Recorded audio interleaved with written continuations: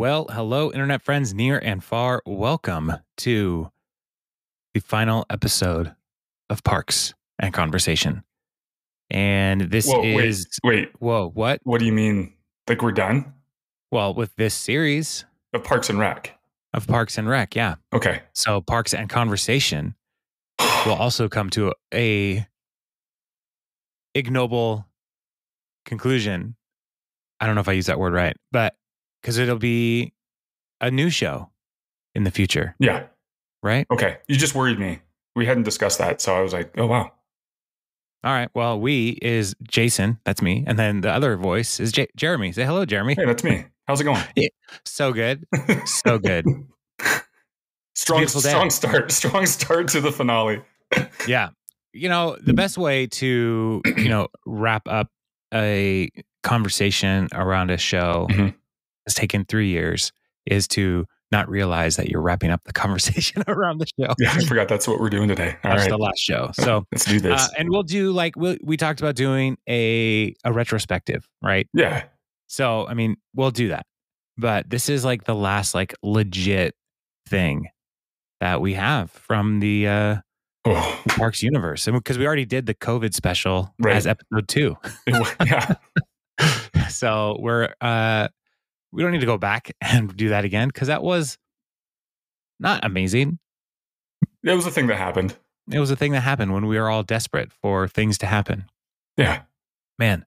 John Krasinski was telling us about good news. I mean, it seems like so long ago. Oh, man, that's right. Oh, goodness. Yeah. It was simpler times when we were afraid for everything. And now it's more complicated times where we are also afraid for everything. Yeah. But this time, in our fear for everything, we can leave the house. It's true. So it's even more scary. You mean other people are going to be out there? So, yeah, we don't have to take shifts to go to the grocery store. Wipe down everything you bring into your house. Oh, my word. And we laugh, but, COVID is still out there, everybody. So please be safe. Jeremy just had COVID. So. Oh, my bad. Yeah. It was. My entire family got it pretty much. And twice, I think, back to in a row. I think we actually mutated our own strain within our household.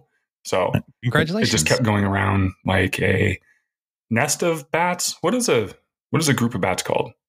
Gross. Yeah. Yeah. Gross of bats. Gross of bats. 144 bats. That's all. They kick everybody else out. Wow. Numbers joke. Awesome. Is 144 a gross? Mm-hmm. Yeah. Yeah, like if you buy a gross of something, like I'll have 144 donuts, please. Dozens? Yeah, it's a dozen. Yeah. Oh, I didn't know that. Yeah. Yep. Huh. But a baker's gross is more. Because it's 13. 12 13s, I think. Or maybe it's 13 13s. I don't know. No, it'd be 12 13s. Yeah. Not 13 dozens. Mm-mm. But I guess that would work out the same. I think, yeah, based on 12 math. times 13 and 13 times 12. Those are the same. Which brings us to 2005. I saw a thing on the internet. We're going great. Yeah, perfect. I saw a meme that was like, unpluralize a movie. Oh, yeah, and like Jaw.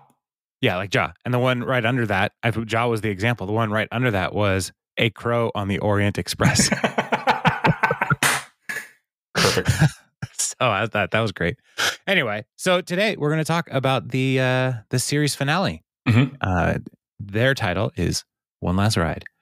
And this is, it starts with the team in the parks office. For some reason, Ben has an office.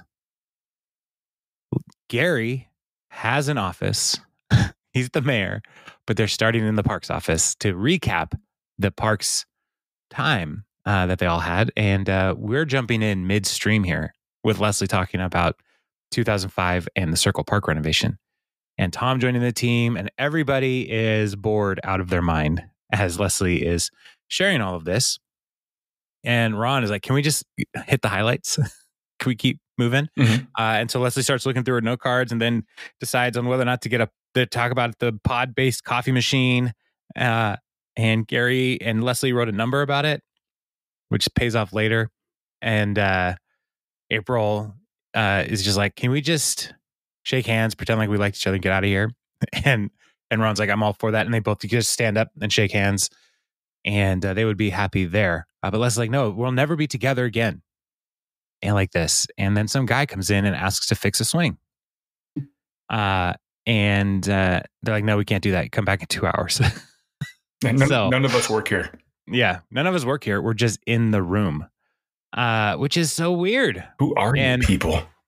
And so, but Andy's like, anything is possible if you follow your dreams. Mm-hmm.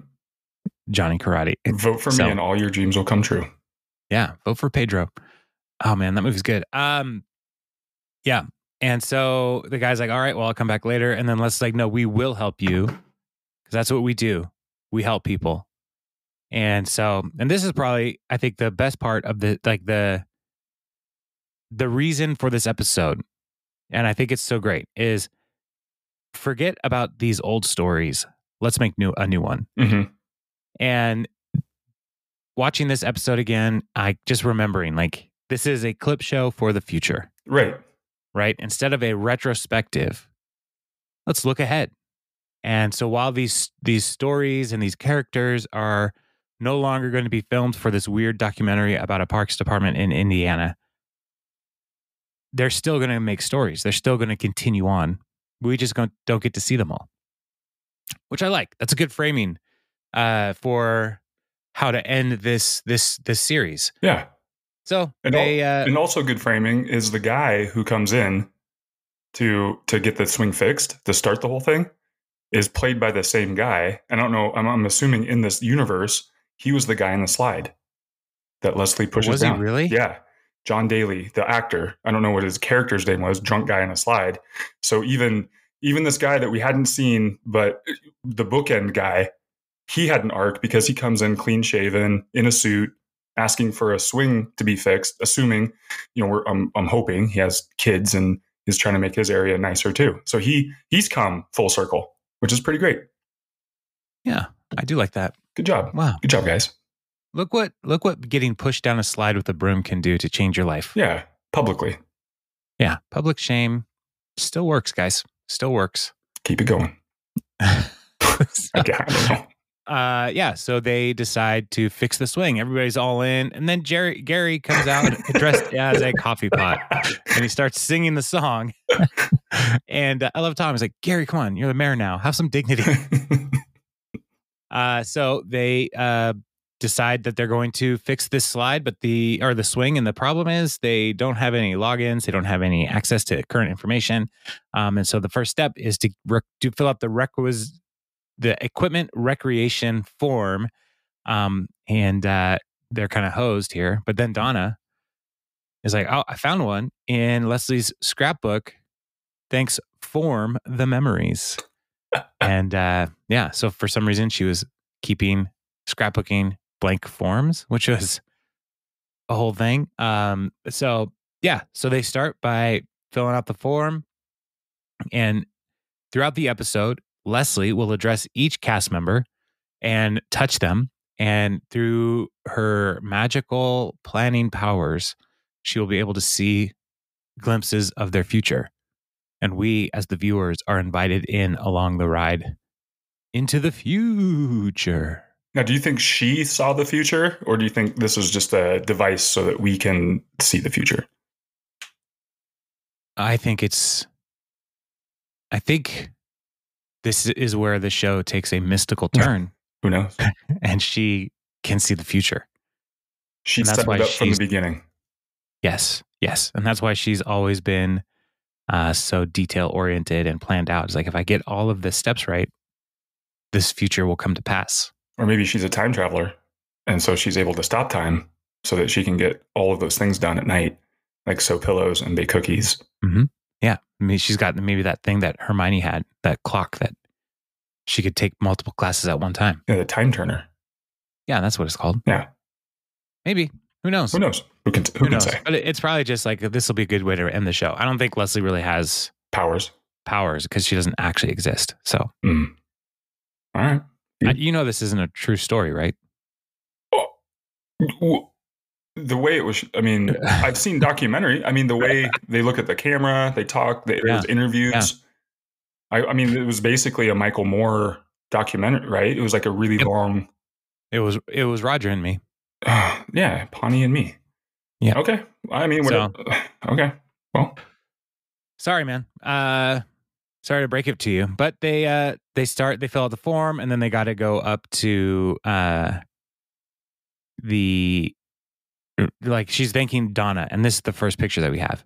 And she asks, when do you guys leave for Seattle? And so because she's moving out there, she has to get a real estate license. And so as soon as that goes through, she's going forward. And so then we get this picture of Donna showing a house for 3,400 square feet and a view of Puget Sound where you can see them building the new space haystack around the Space Needle. I got to say, I think this was one of the weakest jokes in the entire series.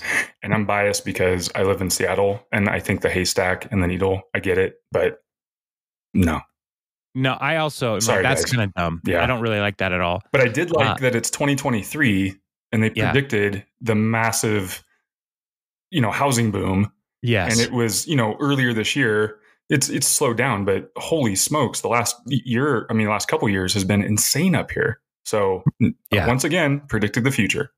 My question is, where are you going to find a 3,400 square foot house that has a view of Puget Sound and the Space Needle? Because Capitol Hill, I guess, but is there anywhere in Capitol Hill that actually has a 3,400 square foot house? I don't know. There's some big houses up there, and there are, but they're actually on the other side of the hill where you can't see. Sorry, Queen Anne Hill. Queen Anne. How about that? Backside of Queen Anne. But if it's on the backside, you can't see the sound. When I say back, I mean the south side. Okay. I thought you meant the back, which is the east, as everybody knows. All right. This is a whole nother discussion, but we don't have time for this. Okay. What is the backside? How does a hill work? That's what I mean. So south side of Queen Anne. Yeah. All right. I think.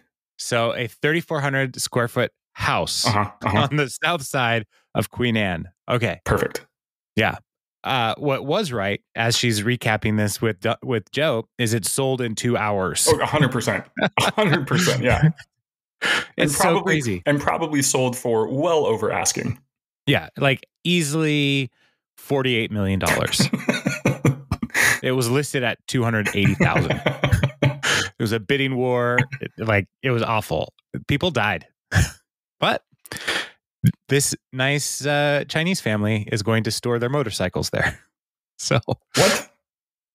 Because there's so many people who are just buying homes from other countries, Vancouver, like China and Vancouver, Washington, Vancouver, British Columbia. Yeah, there's a lot of international buyers that are just buying houses, and So anyway, it's crazy how this Seattle market is. But yeah, I do not like the Space Needle joke. I think we can all agree. Let's end it there. Let's call it. All right. So Brooklyn Nine-Nine. Yeah, that's the next. So Donna and Joe are talking at their house. Again, another problem with this whole Seattle dynamic that I have is how bright the light is when they're showing the house. I don't think that's real. I mean, it's sunny right now. But it is you look outside and it's look at all the happiness out there. Yeah. That's not really a thing here. I mean, there is a window of about 17 days where that's true. Yeah. And then that same evening, then they're outside eating dinner and they have a outdoor fireplace, which is great. But I don't know if anybody in Seattle has anything like this. Yeah. You have an outdoor fireplace. And you use it about 17 days a year. Yeah. Even with it covered. Yeah. There's no place. It's just not believable. It's okay. It's okay. It's just irresponsible. I like how we've suspended our disbelief up till this point. And now that they are talking about actual Seattle, you're like, no. Yeah. I mean, I'm from here. So it's hard to suspend your disbelief when it is a place that is real. Right. This isn't how this place works. Much like the only thing they got right was how expensive it is. Much like Middle Korea. Yeah. That was great. Thank you for getting me back to the positive. Because they're talking about their next adventure quest, and Joe, it's like, Middle Korea is so beautiful. Yeah, they're going to go because I guess they go on a really nice trip every year. Yeah, and they can't beat last year. No. But Donna wants to go to the Amazon, which sounds really great and beautiful and exciting and expensive. And Joe's like, this will be great because work is terrible. They cut the math club and math. They just don't teach math anymore. So, which I don't know if they've been really teaching math for a while. So my kids. So Donna gets to thinking about how to help Joe. And so she calls up Satan's niece, which turns out is April. And April comes out to see Donna, and they're catching up on the time they were in Venezuela and all this different kind of stuff. And Joe's like, hey, what are you doing here? And they talk about how Donna wants to take some of the money from her sale of this multi-million-dollar 3,400 square foot house with views of the Space Needle and Puget Sound. Yes. Take some of the commission from that and start a foundation for education for teachers to be able to start clubs and stuff after school. And they call it Teach Yourself. Which is so the kids just get computers and have to figure it out. Yeah. Which is basically how life has been for our kids for a couple of years now. You got a computer now. Look it up. I'm going to be over here making reels about how teaching sucks. Is that a thing? That's why we invented AI, kids. Yeah. Just ask ChatGTP. I'm just here to grade ChatGTP's papers. In fact, you guys didn't have to come to school anymore. So the future's looking great. So Donna, Joe's like, I don't know how I want you to spend this money how you want. And Donna's like, this is how I want to spend it. She's lived all her dreams, and now she wants to help Joe live some of his. And so it's pretty awesome that this is all coming together. And so then it zooms back out to the office, and Craig comes in and he's freaking out at how messy it is. And Leslie then asks Craig to sign the requisition form. And so she's like, when I first met you, Craig, I thought, wow, there's a man who loves his job. And then I was like, oh, wow, he's intense. No, he's insane. That person is psychotic, and I need to call the police. Craig's response is like, yeah, that's usually how it goes. So then she's like, but you've come so far. I'm so proud of you. Parks Department's in good hands. And she touches him and uses her future powers again to look into Craig's future. And he's singing at Tom's Bistro, and it's like, wow, Craig has a really nice voice. This is great. And Tom comes over, and he's like, nice crooning. And the gentleman over there sent you a glass of wine and his business card. So Craig is looking at it, and he looks up, and it's Typhoon. And his response is, okay, fine. But we also get a little hint with Tom as he's walking away. He's like, so as you all know, and so that's Tom's story picks up at the same place later.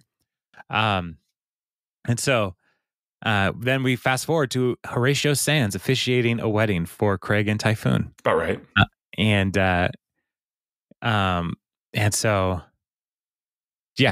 Ron, as we said last week, Ron is their best man. And so Ron and Typhoon just met just last episode, and like Ron being a best man in anyone's wedding is a miracle upon miracles.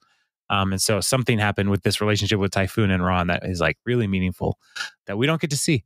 So then fast forward again, and they're on a space plane with like all glass, the most luxurious plane I've ever seen. Mm-hmm. And they're eating dinner, and it's like their anniversary. And Typhoon says, Craig says, do you have any regrets? And Typhoon says, no, not a single one. Do you have any? And Craig is like, are you kidding? Thousands. Most recently, this trout. so sweet and nice. And it's such a great like build up for like Craig to still be Craig. Right. I loved it. So yeah, because who orders trout on a plane? I mean, that's a closed area, man. Like, yeah, microwave some fish. Yeah, come like, on. All plane food is essentially microwaved. So they are microwaving fish on a fart tube.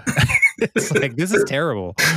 So, but maybe the future makes fish less stinky. Maybe. I mean, it's definitely, up there with opening a bag of beef jerky on the plane. Both in there. Yeah. What's a daisy? I didn't realize this was so pungent. Teriyaki birdcage? It must be the air pressure and the altitude. So that's why I'm also crying on this plane. I watch Daddy's Home 2. So the next step, they got to get this form. Craig signed it. They got to get it approved. So they have to go up to the 4th floor. And April and Andy are going to go because April's like, this is the weirdest place on earth. I'm in.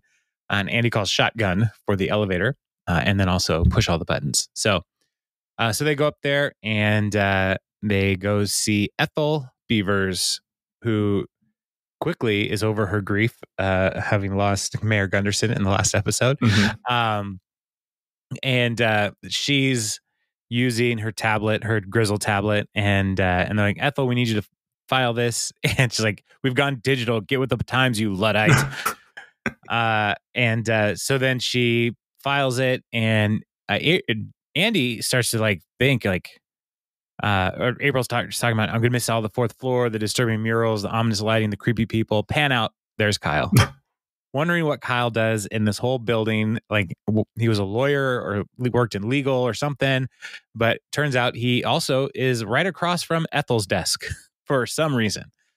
And then April is missing things, and then Andy's like, I'm gonna miss the food, Taco Bell, KFC, Pizza Hut. Mm-hmm. And he looks at April, most of them are gonna miss you, Leslie.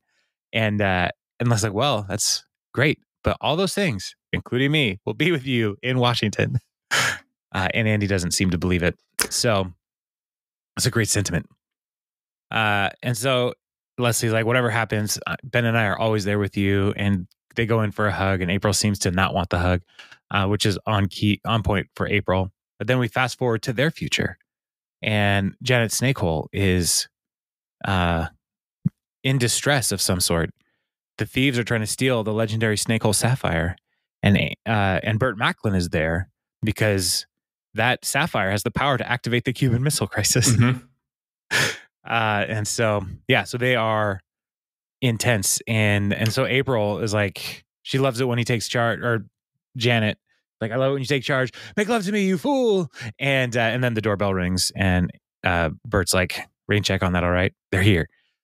So they go out, and what is here? It's Halloween, and they're trick-or-treaters, and Andy loves them all so much, and he gives them all kinds of candy. And one of the kids dressed up there is Star-Lord. Mm-hmm. Has a little Star-Lord mask on, so that's cute and fun.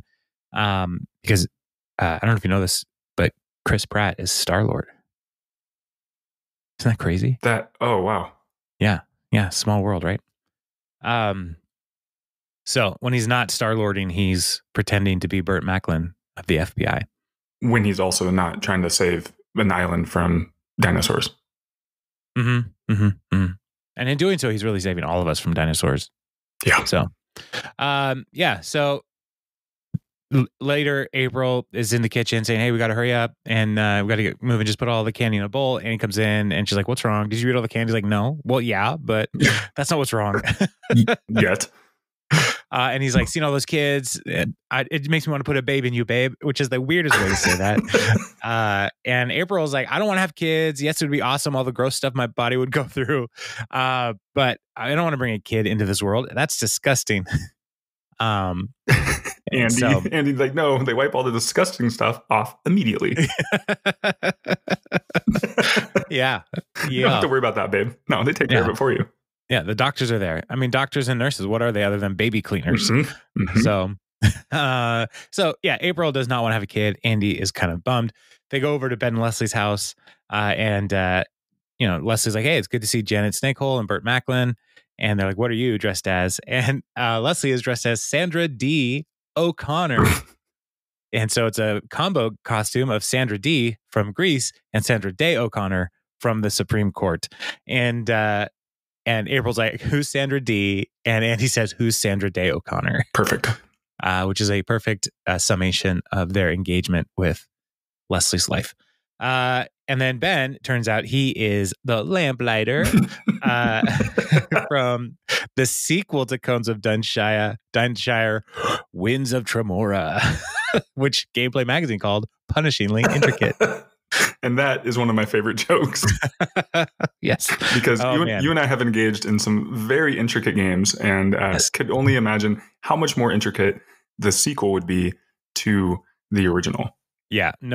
Just seeing them play it one time and how many dice are involved. Just throw it across the whole table. Just like 30 dice. I just can't even. So, so that was an excellent little joke. Punishingly intricate. And just the way he and he's proud of that. Yeah. Like, this is the best thing in the world. Before we dialed up here, I was looking at YouTube videos of board games. So I love this stuff. It was kind of going through my subscriptions of board game videos, trying to see which one I wanted to watch. So I didn't actually watch any of them. Okay. But I was trying to put a little playlist together for later. Yeah, gotcha. All right. Well, let me know if you come across any good games. I will. Okay. Did you know there's a Camel Up card game? No. Yeah, we just bought that. We haven't played it yet, but we just bought it. All right. Anyway. Sounds good.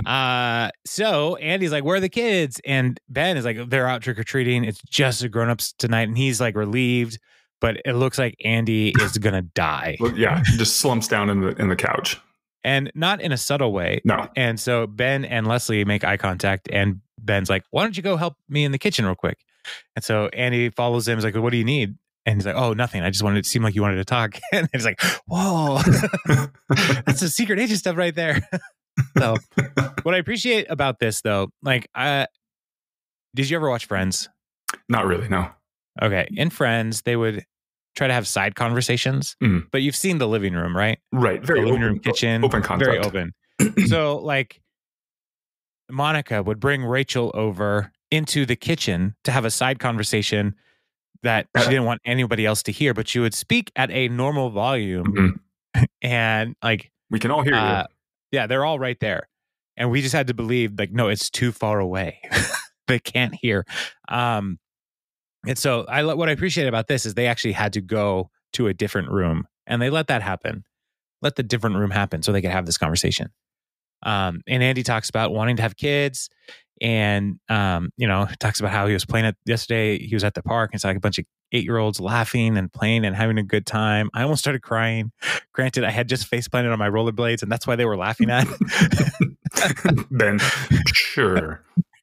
And so then April is like with Leslie, I know what you're saying. We should have kids because they're great and they change your life and drive you nuts, but it's worth it. Beauty, majesty, glory, all those morning faces, blah, blah, blah, blah, blah, right? And April's like, but you guys got lucky. You had sex one time and you had 3 kids, and they're all way cooler than you, and your lives are perfect. And so, yeah, so she's putting all the reasons not to have kids. And Leslie, calmly, out of character for her, is basically no one's life is perfect, but you have kids because you're a good team and you want to bring more people into your team. And she's like, so should we have kids? And Leslie says, I don't know if you should have kids, but I like your team. And which is the best advice you can give to somebody who doesn't know what to do, is not tell them what to do. But to tell them to go watch an episode of Parks and Rec. Yeah. Here, go watch this episode of Parks and Rec, and then let's talk about it later. I have a podcast recommendation. Start at the beginning. They'll start with episode 1, and then they'll go to season 8, episode 1, and then they'll go back to season 1, episode 2. It's fine. You'll know what to do after that. Trust me. Yeah. It'll all work out. So then fast forward to April and Andy and Dr. Saperstein, because for some reason they went to Pawnee and brought all of their baby stuff. They're going to have a baby, and they take it all to the hospital, their go bag or whatever, with art, picture frames and all. It's a lot. And maybe that's what people do now. I don't know. But Dr. Saperstein is the only OBGYN in Pawnee. And so he's there to help them. And April is dressed up like some kind of like haunted demon. And I'm gonna go like, with like Exorcist. Yeah. Yeah. Okay. So possessed. Possessed. Yeah. And babe, Andy's like, babe, you look more beautiful now than I've ever seen you. And Dr. Saperstein looks at her, wow, just your luck that you're going into labor on Halloween. And he's like, can we wash this makeup off? And he was like, no, I put it on after I went into labor. And so they're going to have this baby, and Andy, she's like, put on the birth mix, and they play Monster Mash. So, which is gross. And so baby's born, and then Andy and April are laying in the bed together looking at their baby and trying to come up with a name for the baby. April's suggestion is Demon Spawn Baby Satan Dwyer. And Andy's like, yeah, I like that. Or maybe Bert Snakehole Ludgate Karate Dracula Macklin Demon Jack-O-Lantern Dwyer. We call him Jack for short. Perfect. Yeah, it's a great name. And so then Leslie and Ben come, and they want to see the baby, and she's like, I want to see my godchild. I'm assuming I'm the godparent, right? We can talk about that later. And Ben's like holding gifts. He's like, congrats. I know it came unexpectedly, but pretty cool. He was born in Pawnee. So now you can be president of Pawnee, I guess. And he's like, I have so many presents. It's weird. And he's like, yes. Oh, for the baby. Just put them over there. And so Leslie asks the name, and it's Jack. And Leslie's like, that's good. Welcome to the team, little guy. So I think, do you think she liked the name? I mean, Jack is a good name, but do you think she was almost more relieved that it wasn't something like Demon Karate Hellspawn Dwyer? Like, do you think that's when she was like, oh, that's good? Like, that's what I took away. Like, she was almost more relieved that they didn't call him something ridiculous like Aeon Flux or whatever. I don't know. I just really thought Leslie was just happy. Yeah. Okay. So I don't know. We'll let it be that. You can have whatever feelings you want to have. Okay. Thanks. So they might be wrong, but we'll go for it. It's all right. So then we cut back to the fourth floor, and Ethel is just like, take this down to maintenance. And so they head out, and Leslie's like, I know just the person to accompany me. And Kyle's like, I'm a little busy right now. Not you, Kyle. So the person to accompany her is Tom Haverford, and she's talking about all the great things they've done, how many times we've gone to maintenance, and it's like, it's just like that we make this journey one final time. And Tom has had earbuds in, and he's like, what's that? Nothing. But they had a wire. That was the only thing. Like, yeah, I still use the wired earphones sometimes. You know, if the batteries on my AirPods are dead, I'll plug in the old lightning connector into my phone, which is the dumbest thing. But yeah, I did it last weekend. Now, so, who's the Luddite now? Yeah, I just go retro.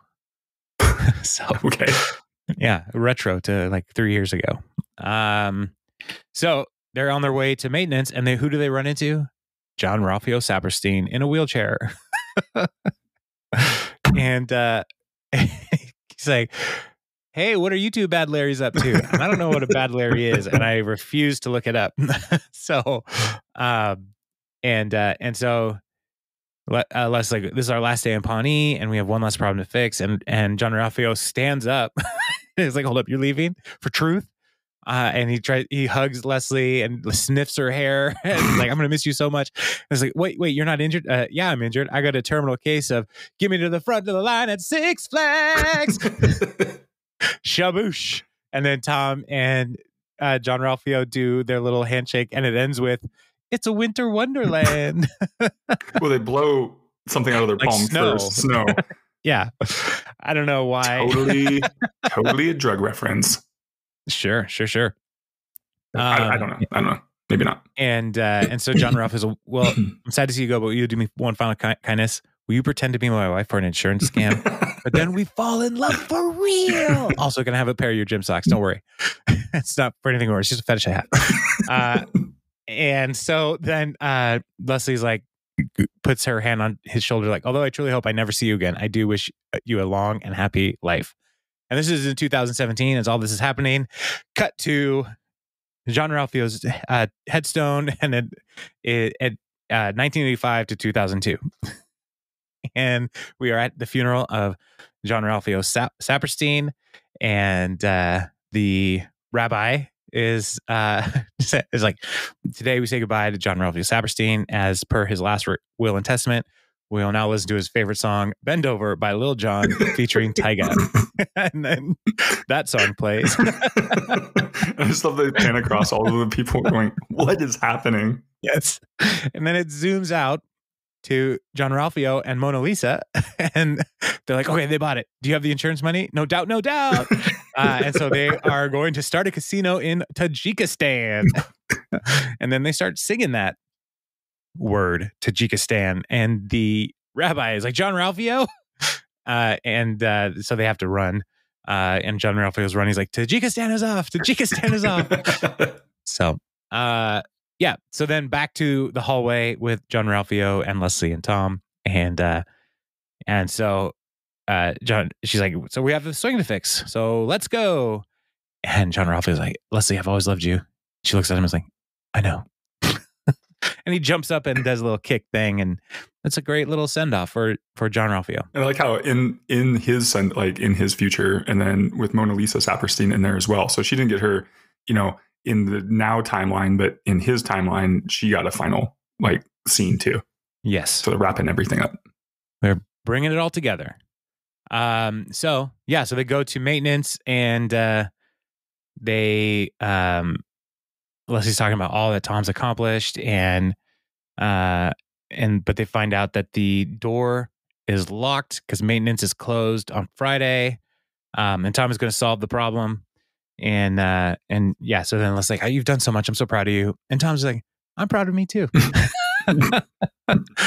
And she puts her hand on his shoulder, and then we get the future again. And this is where we run into Tom's story at the bistro, giving the card to Craig, and then moving through to talk to his investor or his consultants.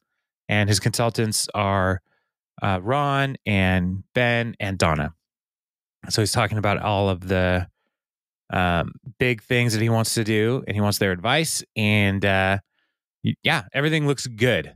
And we're not really sure what it all means, but he wants to have this huge expansion opportunity. And so you're set up, you're good to go. Real estate's good right now. And so taking their advice is like, all right, we're doing this. In the next 5 years, there's going to be 20 Tom's Bistros across America. And look out, world, Tommy's about to blow up. It cut to a documentary with Tom narrating, much like he did with the Lil Sebastian documentary. Yeah, with a very, very poor accent. Yeah. And blow up he did, but not in a good way. And so you zoom out from the TV, and he's watching this documentary that he made for himself, and he's very sad.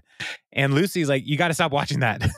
I can't turn myself away. It's the whole documentary about my failures. And Lucy's just like, that you made. And worst of all, swaggerless. Yeah, that's the hardest part. But this documentary reminded me of the Michael Jordan Last Dance. Yeah. Much like The Last Dance, it was funded by the person who the documentary was focused on. Mm-hmm. So, I just found that to be hilarious. So, so Tom doesn't really know what to do with his life. He's lost everything. And Lucy's like, you know what? You had a tough break. Stock market tanked, credit dried up. Who could have predicted that the country would run out of beef? Yeah. Mm-hmm. You just got to move on. But he just doesn't know what to do because he was so responsible, and he still went broke. And Lucy's like, well, we'll come up with something. We'll be fine. You always come up with new ideas. And so then we cut to Tom giving a speech talking about his past failures, Entertainment 720, Tommy's Rent-A-Swag, and then Tom's Bistro. They all failed. But America's not just built on second or third chances. Mm-hmm. It's about 4th, 5th, 6th, 20th, and 50th chances. And that's how I got to where I am today. Best-selling author of Failure, an American Success Story. So then he is talking about the different kinds of people in his book that he is profiling. And so we have Andy, and each person has a slide and 3 characteristics. And these are all folks from the Parks Department: Andy, April, Ben, Leslie, Don, Ron, Donna, or Tom. But who do you never want to be?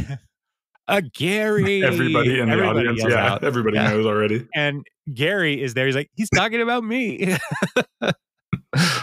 So afterwards, Tom is talking with Leslie and Ben, and he's like, thank you so much for all you've done. You've always been there for me. I inscribed you a copy of my book. And Ben reads it. He's like, when I think of success, I think of you.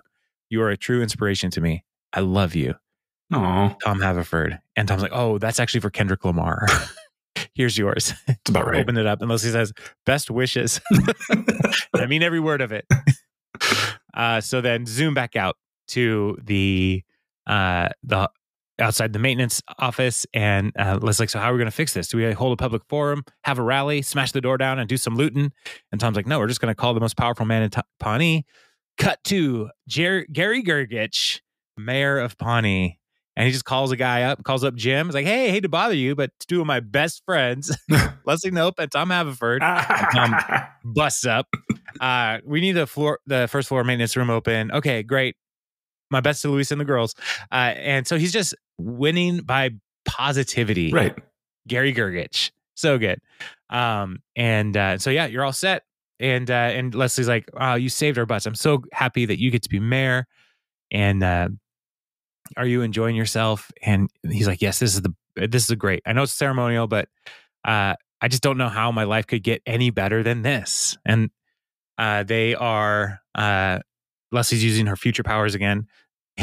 And cut to Pert Hapley saying, in a turn of events both shocking and unexpected, interim mayor Gary Gergich was officially elected today thanks to a massive write-in campaign. And so he is interviewing Mayor Gergich. What are your plans for your actual first term? He's like, oh, I don't know. I have no idea.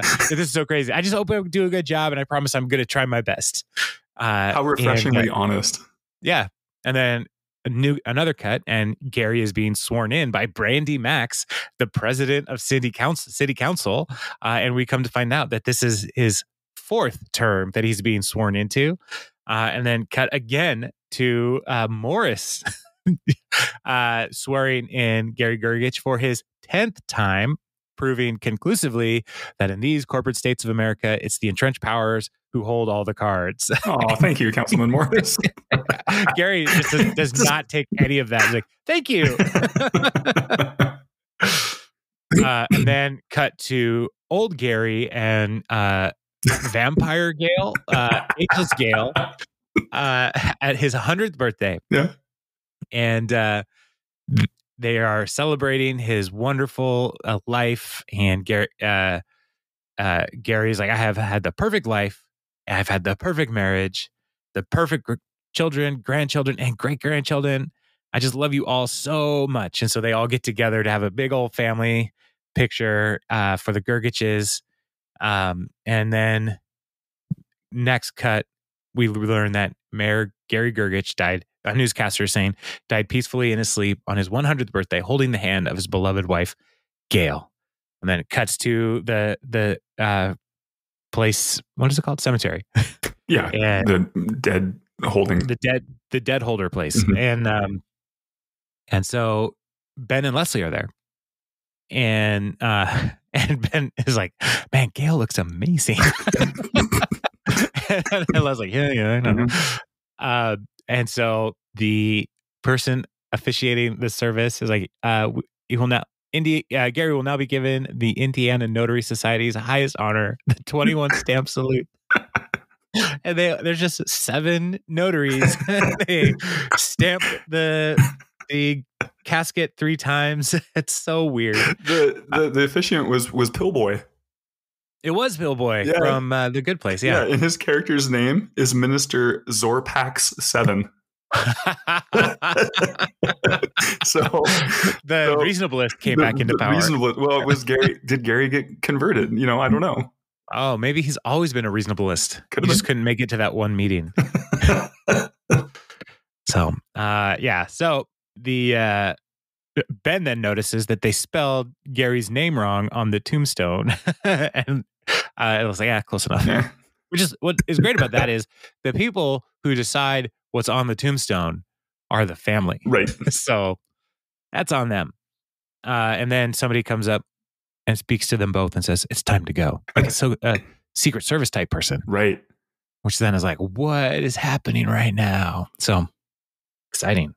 So here's my question for you. Mhm. Who is the primary person that this Secret Service person is protecting? Leslie Knope. You think it's Leslie? I do. All right. Me too. Due to future events and information we find out in Later. future. In this episode. Yeah, today. We'll find out later. Yeah. In just a little bit. Moments from now. Yeah, as soon as we get through this section where we're talking about finding out later. Yeah, because that's where the anticipation is. Yeah. Really when you drag it out and make it last longer than it needs to be, almost where it's like annoying. Yeah. You're like, yeah, we get it, guy. Stop. But there's no one there to actually do that. Except unless you're just talking to yourself.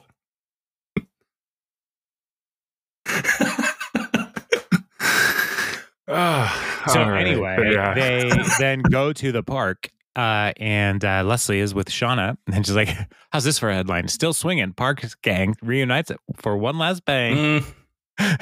Shauna, it's a little dirty. It's like, well, sex sells. So, so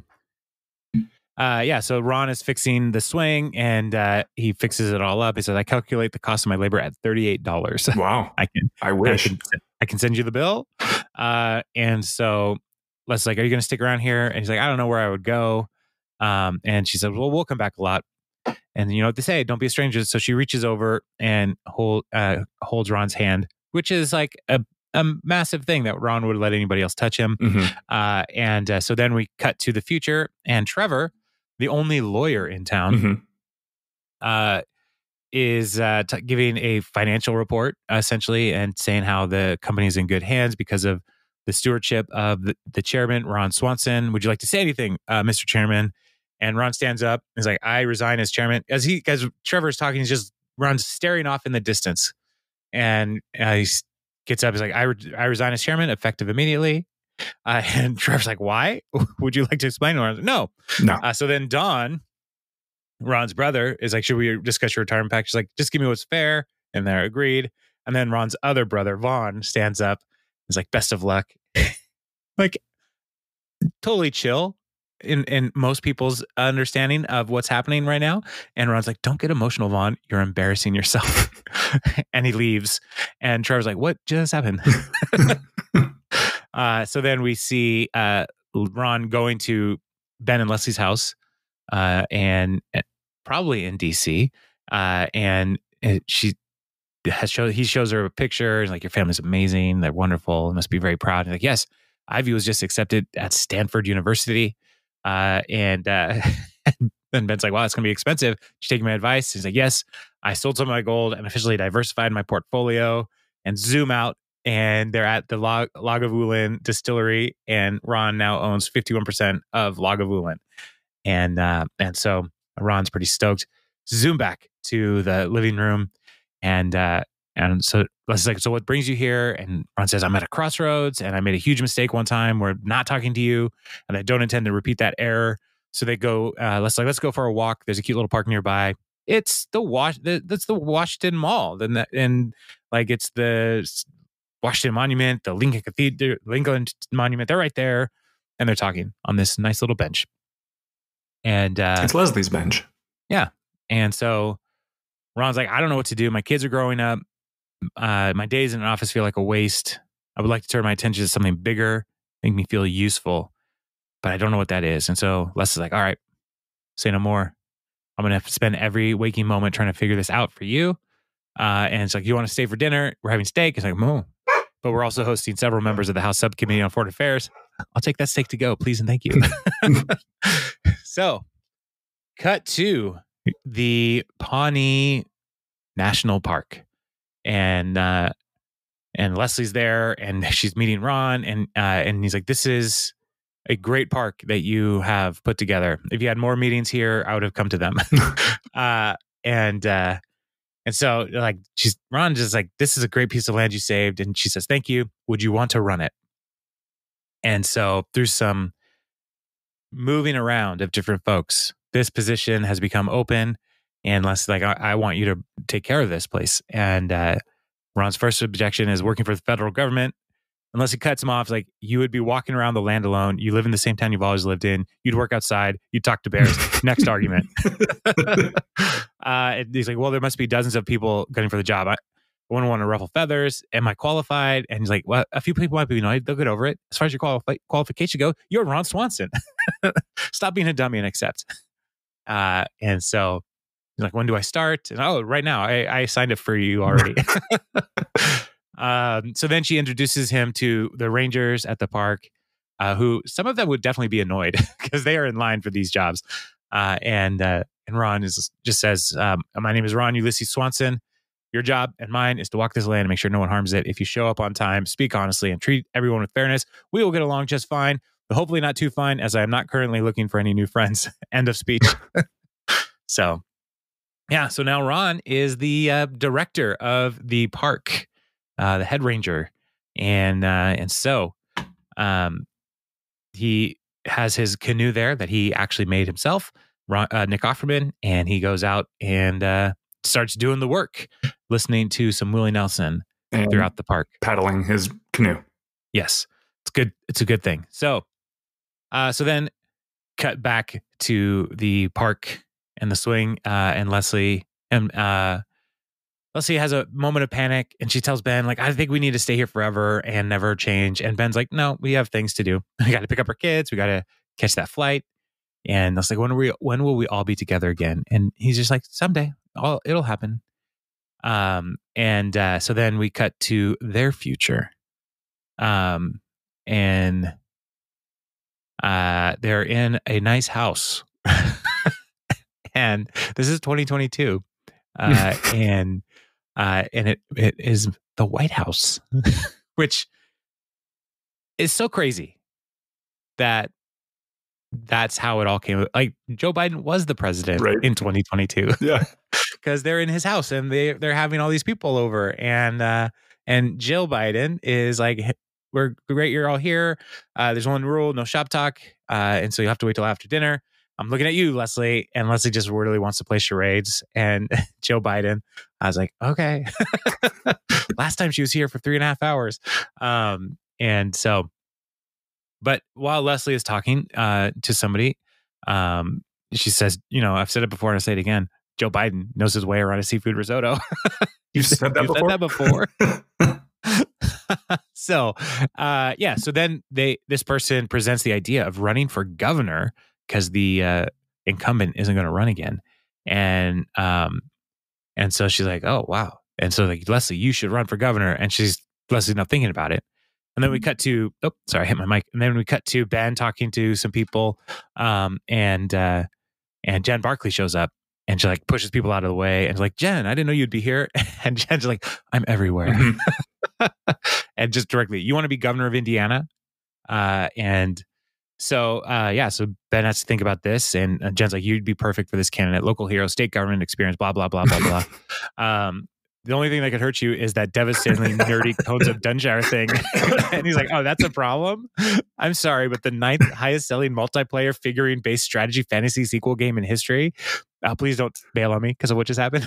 So I'm sorry, but it's a great way to start a sentence to defend yourself.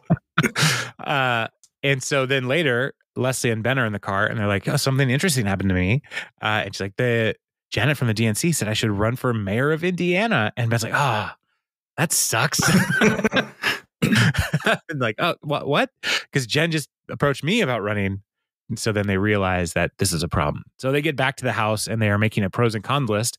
And the pros and cons are the same for both people running for office. So they solved it.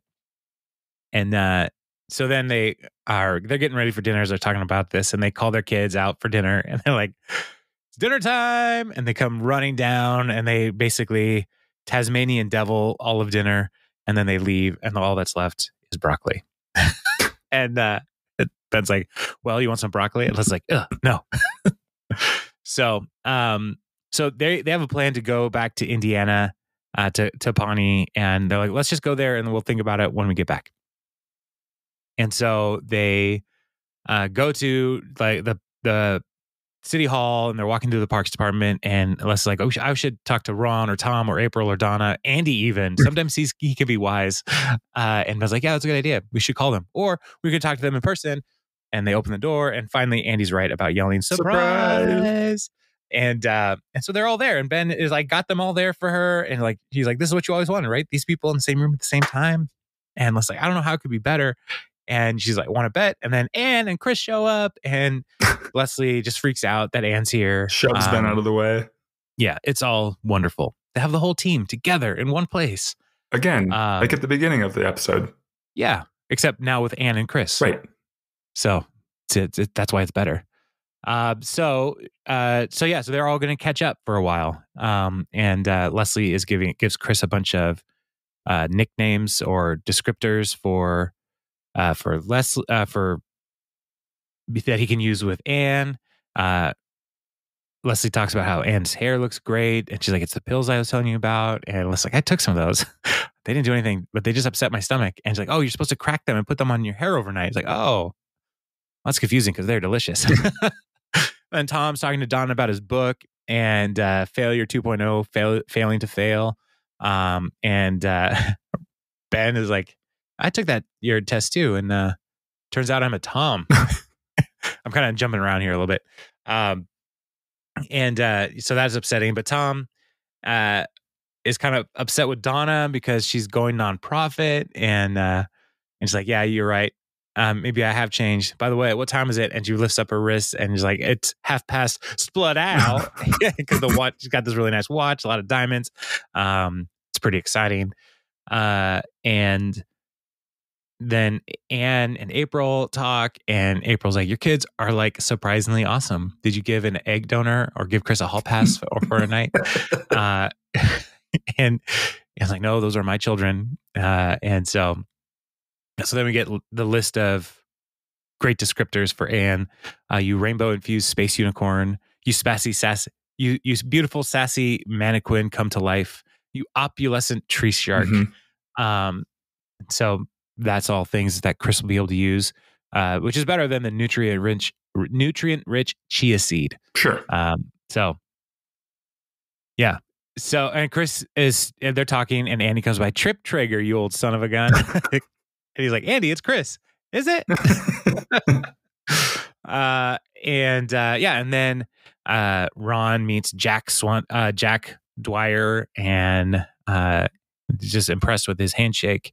And Donna's like, so are you guys going to try to have another one? And April like covertly is like, shh, and points to her stomach. And then it's like, shh, because he's sleeping. How can you tell?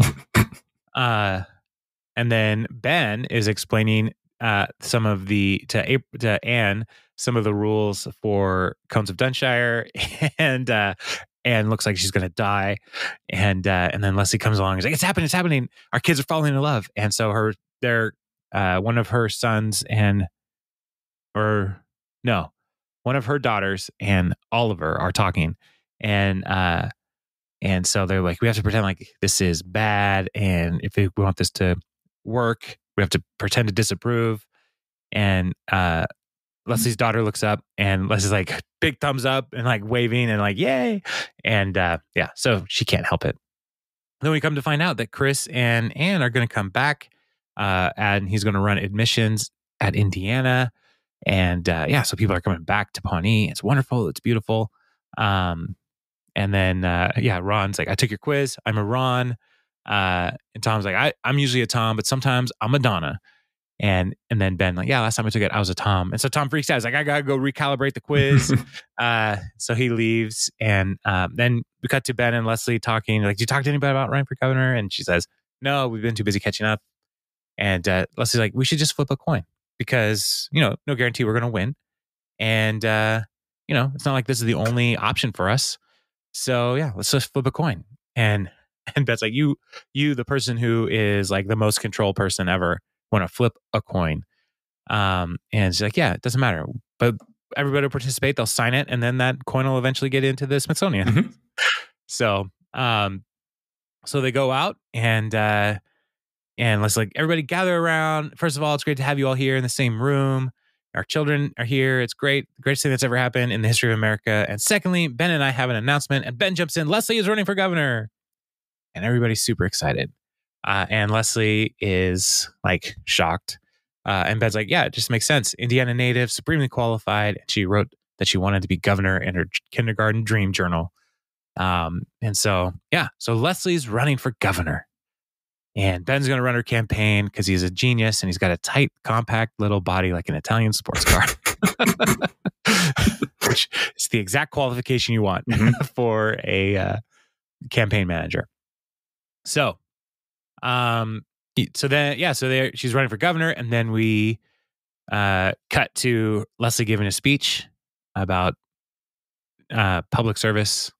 And she's talking at Indiana, like a commencement speech, right? Yeah, a graduate commencement speech at Indiana State University of Indiana. I don't know. It's a red school, communists, and so she starts talking about her job and her serving 2 terms as governor of Indiana. That's why they're Hoosiers, because it's like Hoosier, who's your leader, who's in charge. Exactly right. That makes a lot of sense now. Communists. Okay. Yes. All right. Go on. Yeah. So Leslie talks about having 2 terms as governor, and now a new unknown challenge awaits her, which is like president Leslie Knope. That's kind of what they're putting out there. And so she gives the speech, and everybody's the whole Parks team is there, and it pans across them. Like, it's so great to have people. You get to do the work with people you love, and so she concludes her speech saying, "I thank those who have walked with me, and I thank you for this honor. Now go find your team and get to work." And people cheer. And then the dean, I don't know, in honor of Governor Knope's honorary doctorate from the School of Public Policy, in recognition of all she has done for the people of Indiana, the campus library will henceforth bear her name. And it cuts to Leslie. A sleeping library. So then back to the park, and Ron's like, "Yep, that should do it. The swing is fixed." And that guy is there, and it's like, "Well, there you have it. Another problem solved by the hardworking, dedicated public servants." And he's just like, "Okay, great. Bye." And Leslie's like, "Yeah, that's about right." So Gary's like, "We got to get a picture. Gail made me promise." And so they all get a group picture. And Tom's like, "The lighting's all wrong. I'm going to send you a glamour shot. Just Photoshop me in later." And April, "I'm not going to show up because I'm like a vampire." And he's like, "For this picture, should I be Burt Macklin, Johnny Karate, or my new character, Sergeant Thunderfist, MD?" And he was like, "Where'd you find that stethoscope?" "In the sandbox." Which the question is, why is that in the sandbox? That's terrible. And Donna's like, "Go Macklin. Macklin's the hottest." And so Ron just wants to get this over with. "I can't hold this smile forever. I look ridiculous." And he has not been smiling.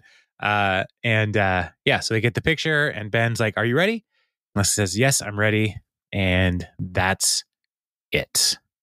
Credits roll, and it's a bunch of bloopers over the Traveling Wilburys song. It's all right.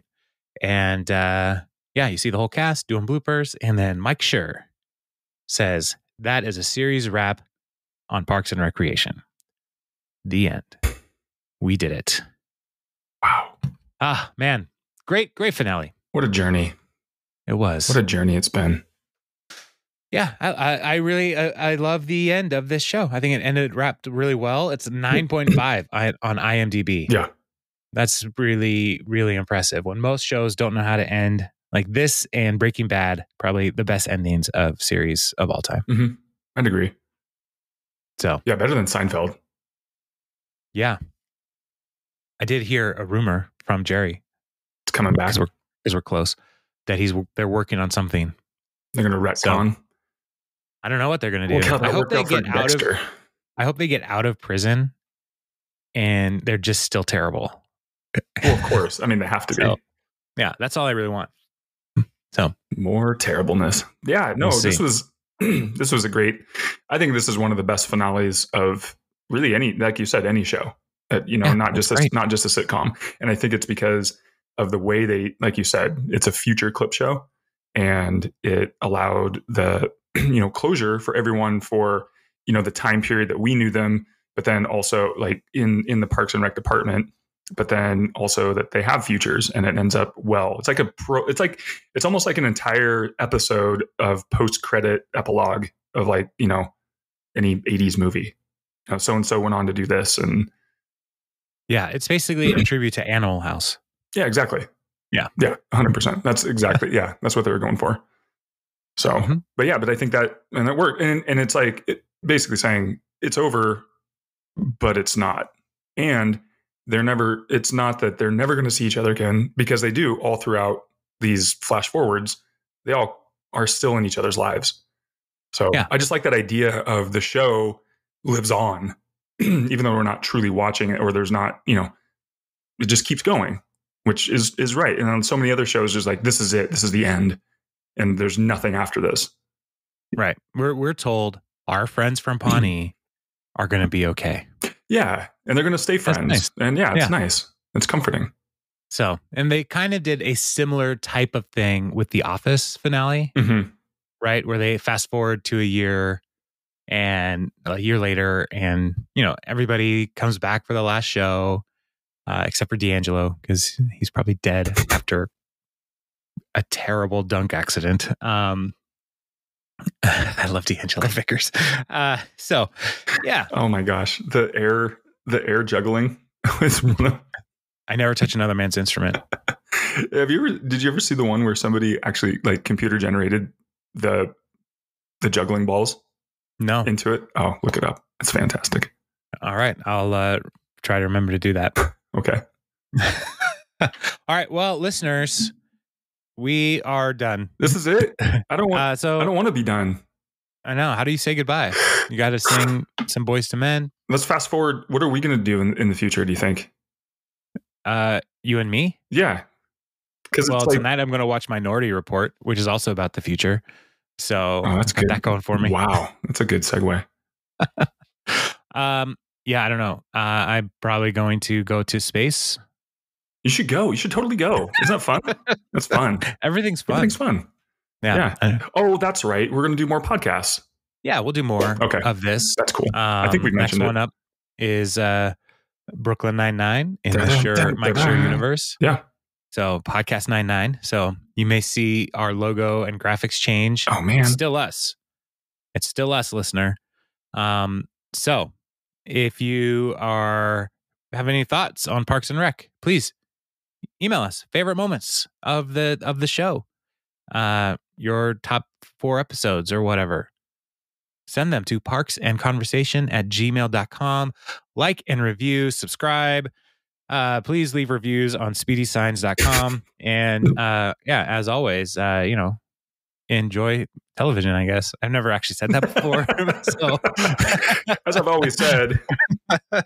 I've said it before and I'll say it again. Enjoy television. All right. Well, parting is something. Gonna happen. It's inevitable. Let it go. Yeah. All right. Hey, what do you think? I'm like the guy who just stands at the door as you're trying to like go to bed. Like continue that conversation. I don't want to let it go. Yeah. You are like that guy. Well, see ya. Big gulps, huh? Big gulp. All right. Well, but we have one more wrap up episode, so that's good. Yeah. All right. The retrospective. I can. All right. It'll be all right. It's an outro. All right. Well. All right. Talk to you later. Until then. Bye.